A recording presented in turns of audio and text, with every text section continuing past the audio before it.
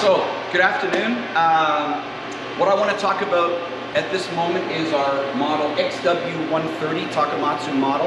I'm going to show you a little bit first on the machine itself, inside the machine.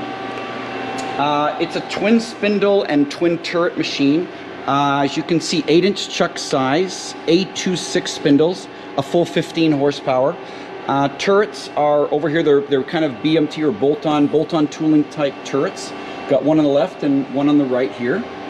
And this, which I'll explain a little bit further on, is our middle station turn device. And I'll explain a little bit that when we get into the motion. This basically turns the part over so that we can take the part and put it into this chuck on the right hand side for the backside or the op 20 operation. So as we pull back out, just a little bit describe on the machine. This is the Fanuc control, and this is the Takamaz loader teach pendant here. Very, very simple teach mechanism. As you can see, it's got a cable on it, so it's very easy to move into the area where you're doing your setup. You can jog the loader over and then just hit simple teach points. Very, very simple to use. I will mention that this is actually the same loader teach and loader pendant for all the Takamaz machines. So if you get different models and your operators learn to use this particular teach pendant, then it's common within all the Takamaz machines that they can run any machine basically. So what I'd like to do now is just kind of explain a little bit about the overall of the machine. I always bring the machines in with an extended gantry rail, so I'll just briefly show you that over here. We'll get into the stalker as we go over, but at this moment we've got the stalker, the 16 station stalker on the left hand side. I could actually move it and put it on the right hand side if I wanted to, so I could have kind of a left to right part flow or even a right to left part flow. So you can see we've got the extended gantry rail over here for the rotary stalker, and then what we do is I bring the machines in again with the extended gantry rail on the right hand side. Now this is actually very, very, very good, because not only can I put a rotary stalker on this side, I could put an out conveyor for finished parts. If we wanted to add auto gauging later, we could do that. If you wanted to transfer over to, say, another machine, we could do that also. So it just provides tremendous flexibility for whatever we really want to do. So I want to kind of slowly move around. So if you come with me, I want to move around to the back side of the machine a little bit. Just going to move around to the back side. So you can see in here a little bit, I just want to show you this machine is box on box way, and Takamaz always hand scrapes and diamond laps all of their box ways. So very, very rigid, very wide saddle box way. So you come around a little bit to the back side more, get a little bit better idea. And you can see all Fanuc drives and spindle motors, all Fanuc. And you can see again the wide saddle on those box ways. Again, it's a very, very rigid machine. So as we move a little bit back, I really am excited. I'm really excited about this particular feature here that Takamaz has. We actually have a bed cooling system that actually circulates coolant throughout the bed, right below where the spindles are.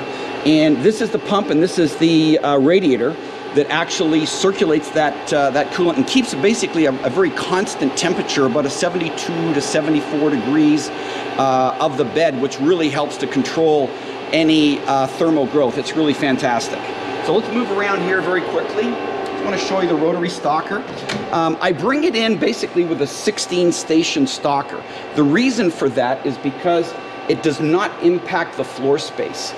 You can't see the chip conveyor over there, but basically this does not go past where the chip conveyor would extend.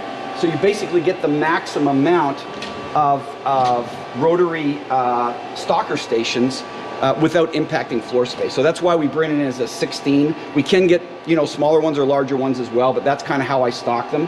150 millimeter part diameter on this particular machine. And part length is depending on the type of work holding that we're using. So we'll get into the stalker a little bit more. So you can basically load the parts into this area, and the way it works is the gantry actually will continue to unload parts while we have access to these particular stalker positions. So I'll close these doors. I'll move around to the front. So what we're going to do now, I'm going to ask Sage if he would step through the process. I want to basically step through the loading sequence and kind of explain that in a little bit of detail for you. So Sage is going to go ahead and kind of step through the process, and I'll describe it as he's moving the loader. So you can see over here, basically the hydraulic lifter is picking up the parts. Now we can take blank parts from the stalker and put finished parts back into the stalker. You may notice we have two lifters. We have an up and down lifter for basically blank parts and finished parts. So it enables us, if we want to put the parts, finished parts back into the stalker, we can. So this is the loader. So we'll stop it there for just a moment. I want to explain. This particular machine has 3 jaws, both in the load hand and the unload hand. So this is the unloader hand here that takes off the finished parts, and this up here is the loader hand. I don't know how well you can see around here. This is the loader hand here that's got the blank part. And with all Takamaz machines, we use this part pusher that pushes the part in against the work stop, and there's a sensor on here that if it doesn't push the part far enough or it pushes it too far, we'll get an error and it'll stop the machine and basically protects you against any kind of misloading that might happen. So we'll continue on with the loading process now. So it's basically going to come down. This is the first part here. So this is actually just going to go and load a blank.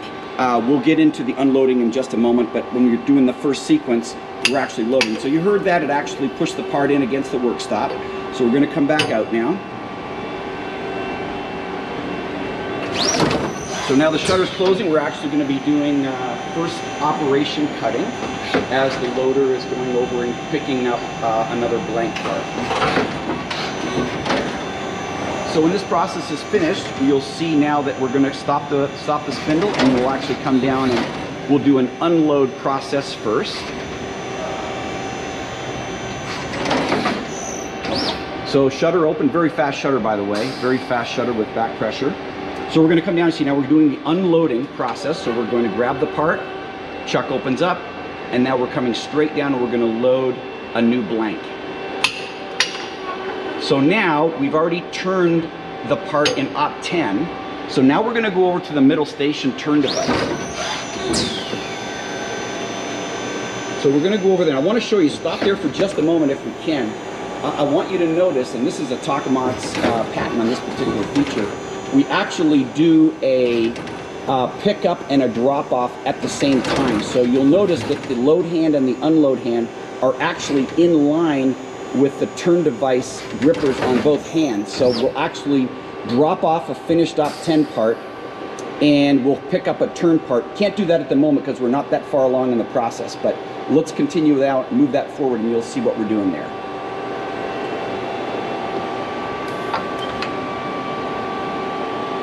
So we've dropped off the part, the finished op 10 part now. You see now what we're doing is we're flipping the part, a very ingenious mechanism that Takamaz has for actually turning the part to the other side.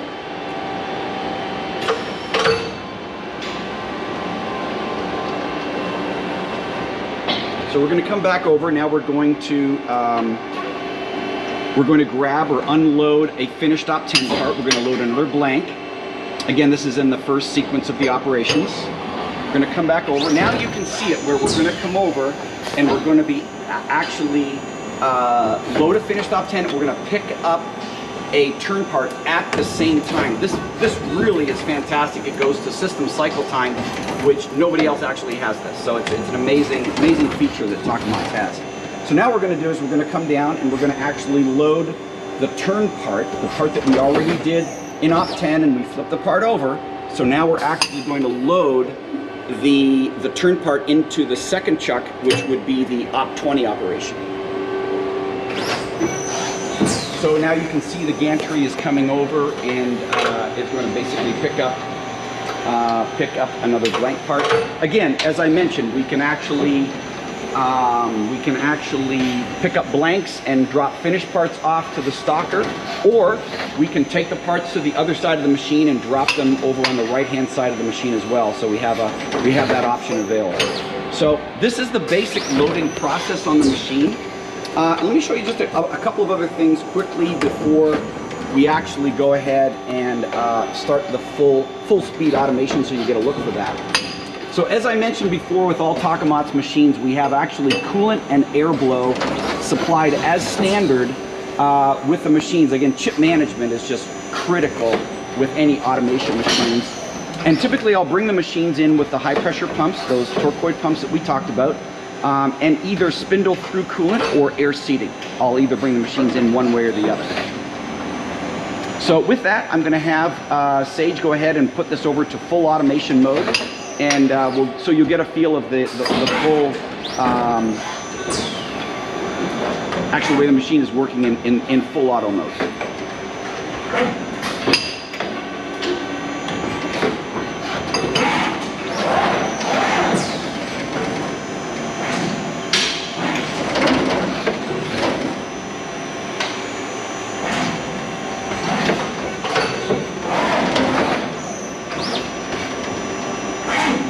So again, unloading, loading a blank cart, now going again over to the middle station turn device. So with this machine we can do up 10-10, same operation on both spindles, or 10-20 and use the middle station turn device. So we can do it either way, whatever you need.